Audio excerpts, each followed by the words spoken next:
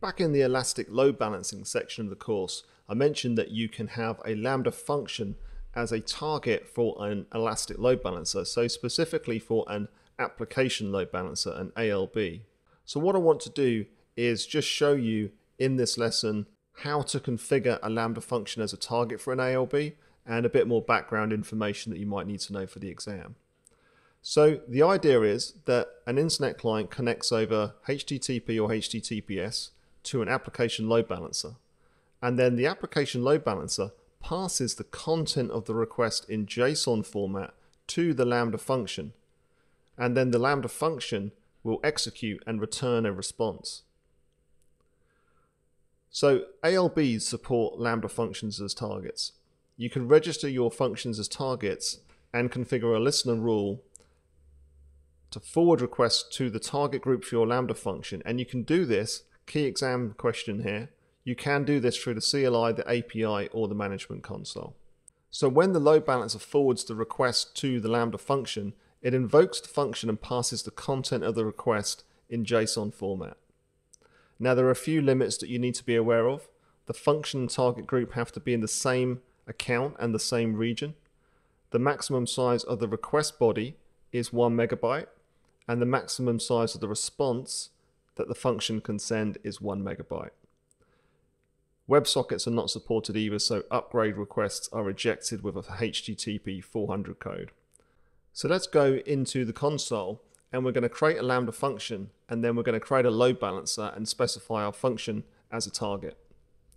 So in the Lambda console, I'm going to create a new function that I'm going to call myALB_target.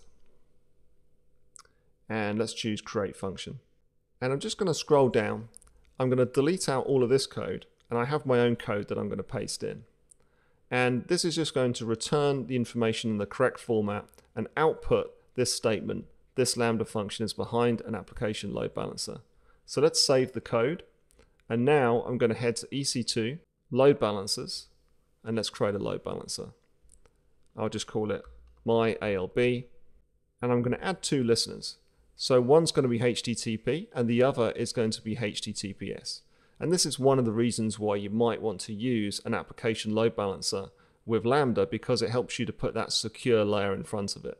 It's also useful for if you want to use complex rules. So I'm going to leave it in the default VPC, select a couple of public subnets, choose next. Now I already have a certificate here, so I can choose a certificate from ACM. I'll use the dctlabs.com certificate and then click next, change the web access security group, and I'm going to create my new target group. I'll just call this TG1, specify Lambda function, and then let's go next to register targets. And here we get to choose our function.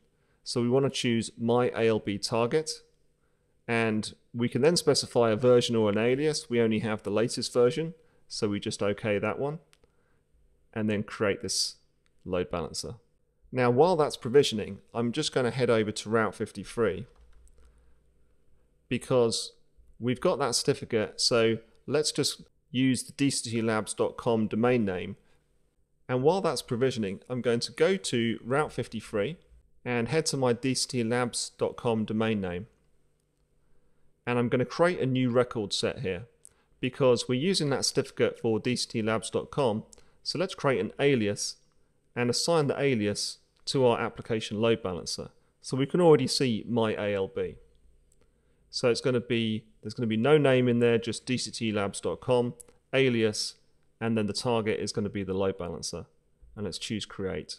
Now health checks are optional, but we can enable them for a Lambda function as well. So for instance, I can go in here and enable a health check, leave it at / and click on save. And then we'll actually see it going through the various stages of initializing and becoming ready. So we can see now it's in an initial state and registration is in progress. And a few seconds later we have a healthy target. So let's now go back to our load balancer, take the DNS name, and let's try and connect to the load balancer. And sure enough, we get this Lambda function is behind an application load balancer. And hopefully now we can also connect via the dctlabs.com domain name using HTTPS. And sure enough, we get the same result. So that's great, that's worked. So that's how you configure a Lambda function as a target for a load balancer.